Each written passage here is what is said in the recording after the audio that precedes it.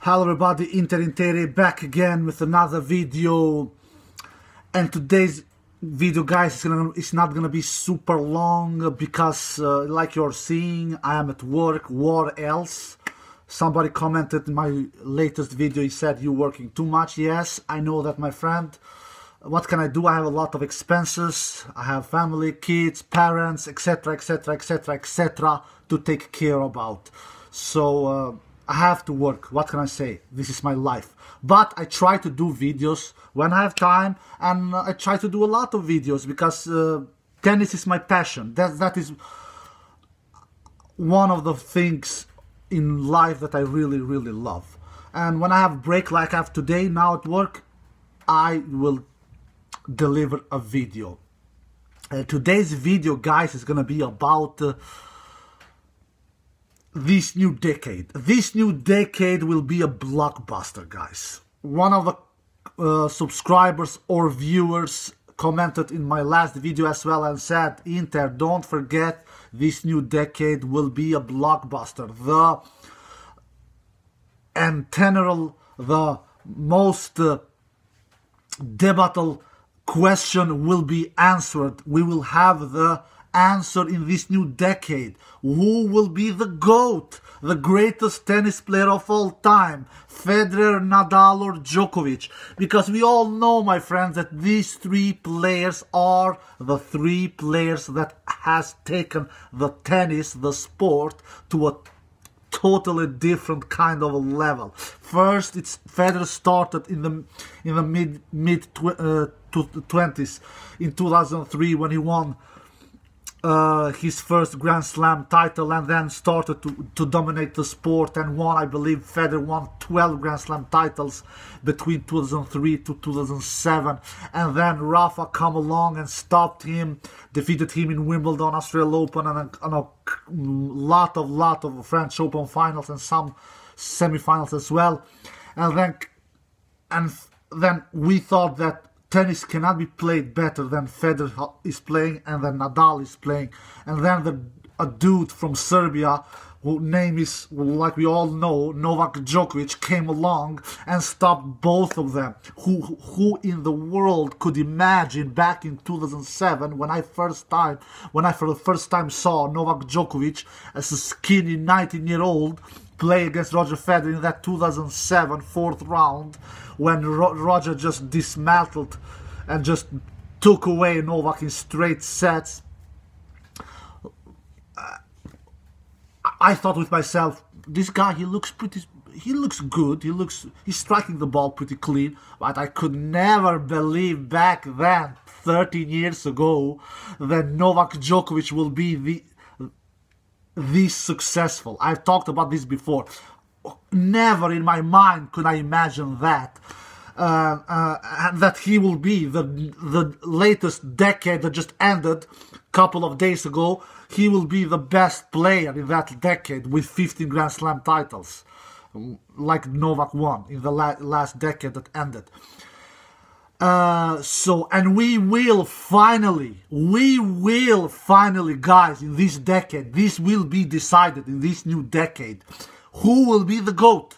Federer, Nadal or Djokovic? I have an opinion about that. I've done a video about this 6 months ago. Who I believe will end with most slams when it's all said and done. When these three have retired, I think it will be Nadal. That is my feeling. I just think that it will be him who will be that player if he can stay injury-free for 2 to 3 more years. If he can stay injury-free and if he can play at least all the slams, at least 3 or 4 slams, and not miss too many slams in each season, then I think he will end as the GOAT in the end. That is my feeling. But you can never be sure. This is a sport. So this new decade will be a blockbuster, my tennis fans all around the world. Not only because all this bunch of new gen players, Medvedev, Tsitsipas,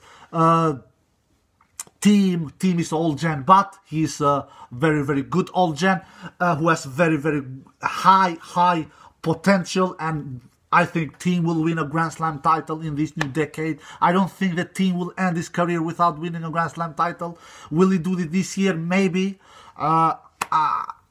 If he does it, it is more likely that he does it in US Open, not in Australia, not in Wimbledon, not in US Open or in French. But French, he has a very big obstacle ahead of him to climb that big Mount Everest mountain, and we all know who that is. It is Rafael Nadal, of course.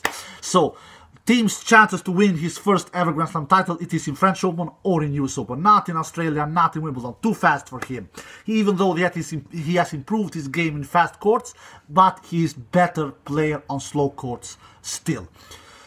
And so we have this new decade. So many things is happening with this big three who will end as the GOAT, with this bunch of new geners: Team, Medvedev, Tsitsipas, Felix Aliassime, Denis Shapovalov, Yannick Sinner. How will these new geners play? How many Grand Slams title they will win? Who will win most Grand Slam titles of these new gens? I said it on my latest video.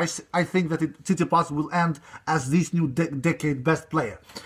But it will be very interesting to see this new decade. I'm not saying that the old decade was a boring one. Absolutely not. Like I said, Federer took the sport to another level. Then came Nadal, and then came Djokovic. Who could imagine Djokovic to take down one of two greatest tennis players of all time, Federer and Nadal? Who could imagine that? I couldn't, and I don't think many of you could do that either. When I saw Federer and when I saw Nadal for the first time, my tennis brain, my tennis eyes could immediately see that these are two superstars. Immediately, for the first time I saw Nadal in 2005, Miami against Federer in that final, and I could immediately see that this is a multiple Grand Slam winner. And even Federer, when I saw him for the first time against Pistol Pete back in 2001 in Wimbledon, when he defeated Pistol Pete in that 5-set battle, I could immediately see this is a Grand Slam winner and a multiple one.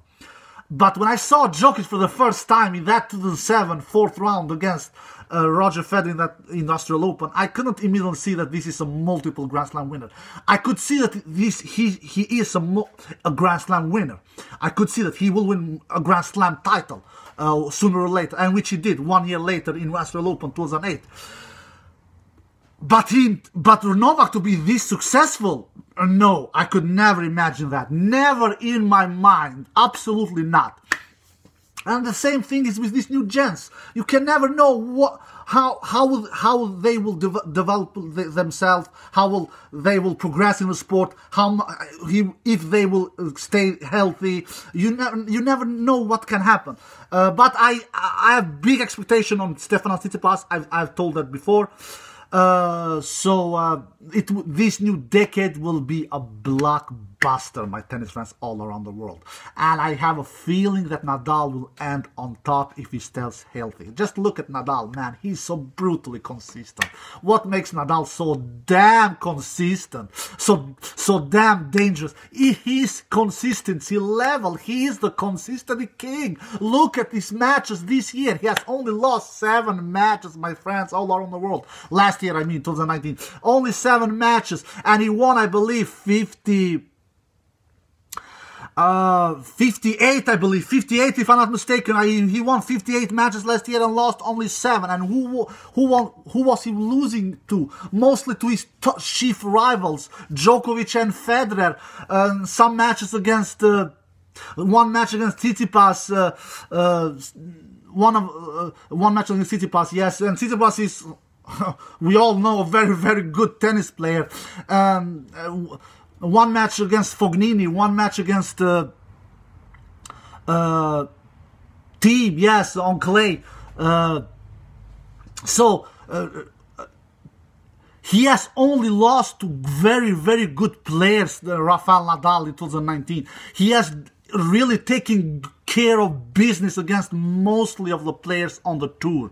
One match against Zverev, he lost against Nadal also in the last tournament of the year in the Nitto ATP Tour Finals.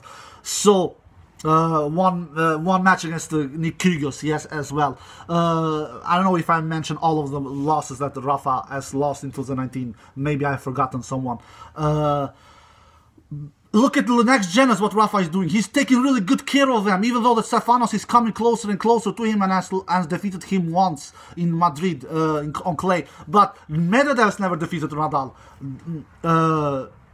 Zverev defeated him once in that last tournament in ATP Tour Finals. But what I want to say is that Nadal is so consistent that he's taking really good care of business against everyone. He lost only 7 matches and won 57 matches. Medvedev is the only player that has won more matches than Nadal. Medvedev won 58 matches. Medvedev won most matches on the tour. Djokovic won...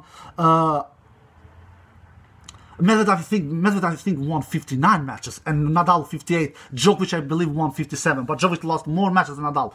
Lost more matches. Djokovic won 11 matches. Lost 11 matches.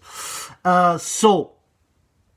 it will be a blockbuster new decade, my friends. I'm really looking forward to this, to see who will end as the GOAT, who will be the best next-gen player, who will win most slams of the next gens. And that's it, guys. I have to wrap this video out. And before I wrap this video out, I have to thank a very, very special person. I wanted to thank him before, but I have forgotten. But now I will not forget, and it is my beloved friend Goldwald. Thank you very much for your latest gift. Man, you have a big heart. Your heart is big like a lion. I love people with big hearts because I am myself one of them. I love human beings. I am doing these videos because I love tennis, not for fame, not for money, not for subscribers, really. I have never said subscribe to my channel, but I'm happy when people subscribe. I will not lie. But I do this for big passion, and you sent me the second gift. You did it. You sent me 6 months ago the first one. Now you send it the second one. I want to thank you from the bottom of my heart. You should be proud of yourself. Your family should be proud of you. I really, really will never forget what you're doing, even though that you don't need to do this, but you are doing it with your own wish, with your own love, and I will never forget that, my beloved friend. I will really want to thank you from my bottom of my heart. I love big heart people because I am myself one of them. So, all right, guys. I hope you enjoyed this video. Take care and bye bye.